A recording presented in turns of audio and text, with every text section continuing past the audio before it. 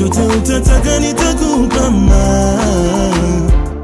guys, welcome back to our channel. It's your girl Fanny&jessy back with another reaction video. If you're new to this channel, make sure to give this video a thumbs up, share it with your friends, and of course do not forget to subscribe. Like I said, my name is Fanny&jessy, and on this channel we post reaction videos each and every day, and we've been able to do that thanks to you guys. So if there's something specific that you want to see on this channel, drop us a link in the comment section below and we'll look into it. We've got a second YouTube channel called Fanny&jessy 2.0. You guys can head there, subscribe, and enjoy our weekly vlogs.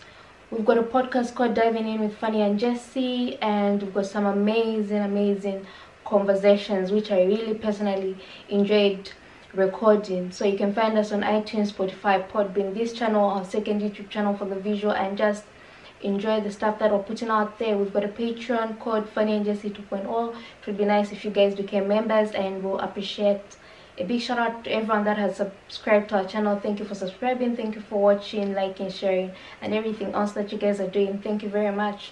I hope you guys are doing alright, and may you stay blessed.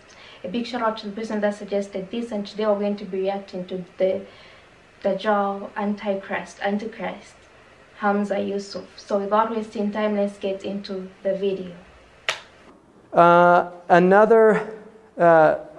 major sign is the Dajjal. Now I just want to read because I think it's very interesting. This was written in the last century, but it's taken out of classical Arabic books.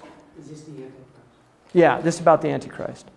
The word in Arabic is from Dajjala. It means to smear a camel with tar. In other words, covering the whole body with tar.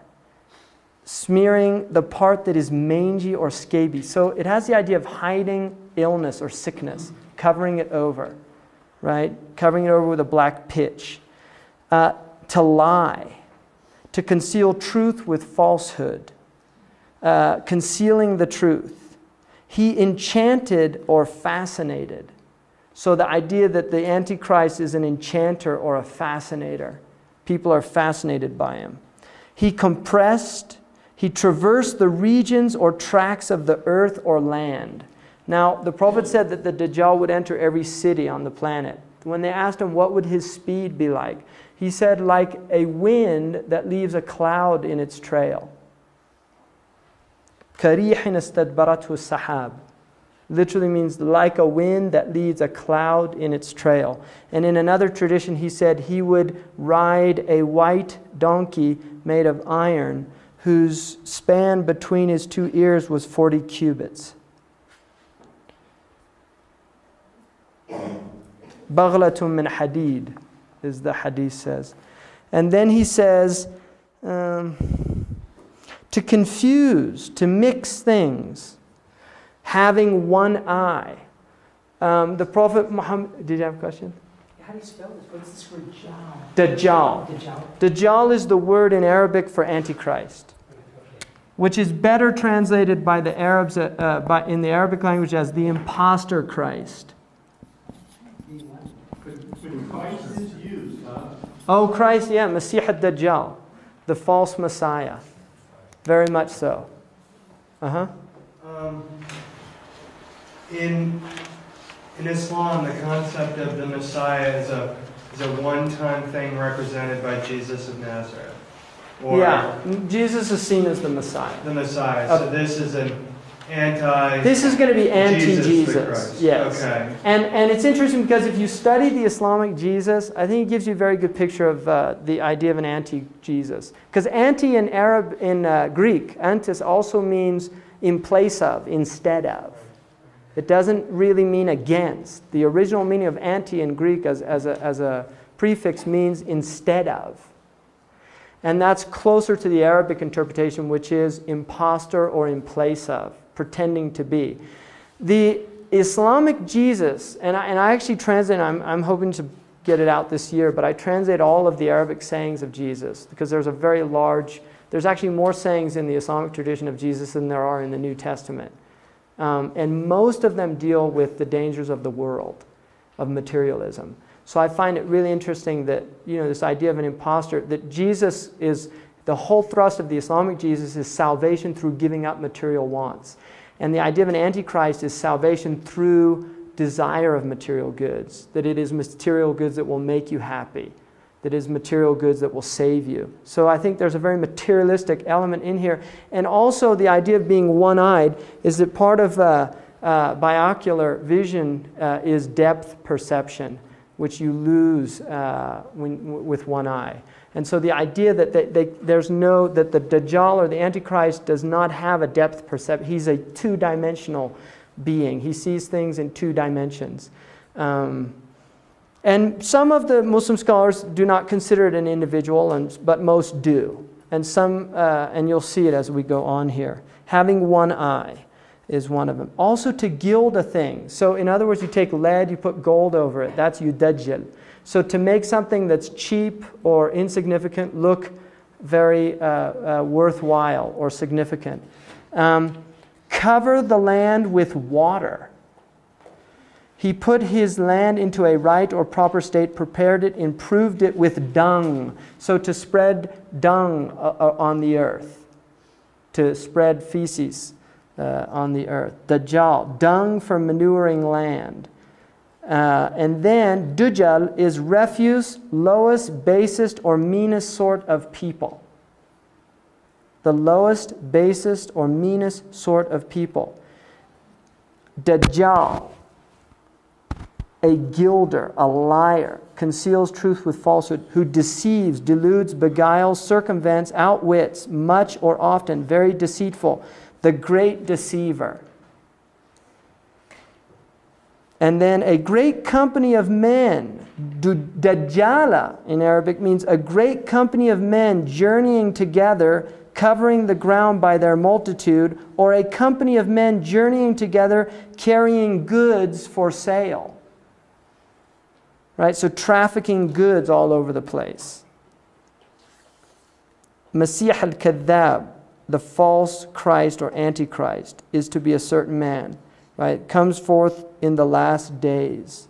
So having one eye or eyebrow. So you get the idea there. This is classical, coming out of classical dictionaries.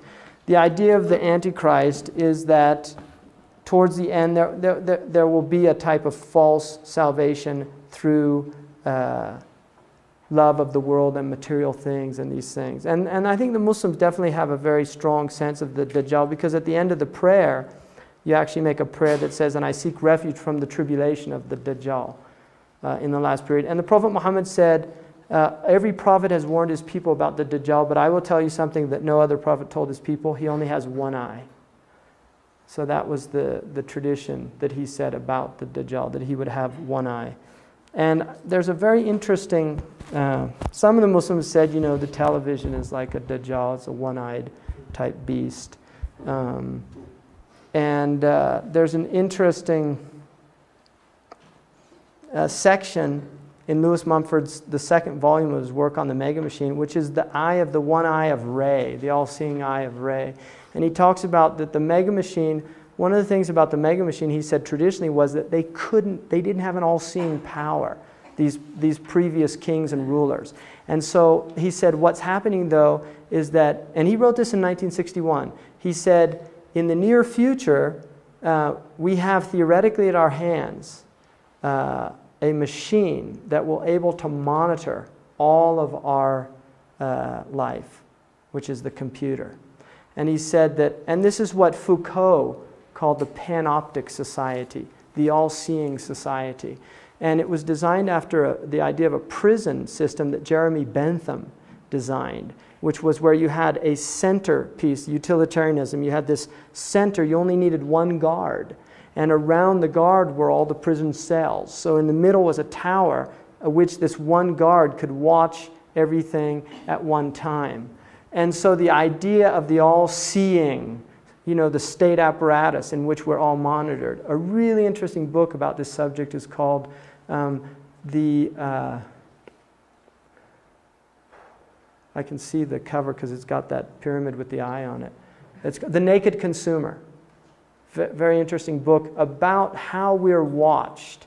You know, a lot of people don't know this, but when you buy things with your credit cards, they go under biodatas, and so they can work out. Like I started getting all this stuff about like different types of books. I'd get these like things from spiritual book companies and things, because they worked out, you buy them and then they sell. They do biodata on you, find out what type of books you like to read, and then they sell that list to people. When we had a baby, the first child, then like a week later, we got all these things about, and my wife was like, wow, what, this is a classic problem with religion, right? It's a sign, right? No. There's somebody that monitors for the corporations all the births in the county, and they sell your address to people, right? It wasn't a sign, right? Or it was a sign that we're in big trouble, right? Everything's being watched by these. So the idea just of, this kind of panoptic culture where, and the interesting thing now is this idea of computers with the actual camera on it. Very interesting phenomenon, because who else can watch, right? Who else can watch while you're having your conversations and things like that? So there is an idea of this, the Antichrist and the end. And most Muslims do believe in a second coming of Jesus. The vast majority of Muslims. There are many hadiths that confirm it's not actually mentioned directly in the Quran, but most Muslims do believe in a second coming of Christ towards the end of time. Mm-hmm. Well, wouldn't that sort of like mean that Muhammad wasn't the seal of the prophets? Good point. And that was something that the scholars did deal with. He will not come back as a prophet bringing a Sharia. According to the Muslims, he actually comes back and he confirms the tradition of the Prophet Muhammad. That's how the Muslims view it. That he comes back. The question was, wouldn't that mean that the Prophet Muhammad wasn't the seal? But it would, in the sense that the Prophet is after Jesus. The Prophet Muhammad said, there's no prophet between me and Jesus. And he said that all of the prophets are brothers. We have the same father, which is the religion of the deen of Islam, with different mothers, meaning the different sharias or the different sacred laws. Very interesting. I liked when he spoke about how we're going to be so engulfed with worldly things. I think that's already happening and we see it. But then some people change, some people don't. I mean, worldly things, it's things that we attend now, but it doesn't mean that we might have them tomorrow because they may go away. The more we tend to love these things of the world, the more we push ourselves away from God. Another thing he spoke about is that we're being watched. That's the realest thing anyone has ever said. We are being watched. Whatever you do, you're being watched. Someone is monitoring what you're saying on the phone. Someone is hearing your conversation, reading your text, whatever the case is. And now, I think I read somewhere, it was a mass communication book where I think certain governments, I guess, can track you through your phone, whether it's on or off. That's something. Otherwise, this was very, very amazing. Let me know what you think about the stuff he said, what Hamza Yusuf said. Make sure to give this video a thumbs up, share it with your friends, and of course, do not forget to subscribe, and I'll see you in my next reaction video.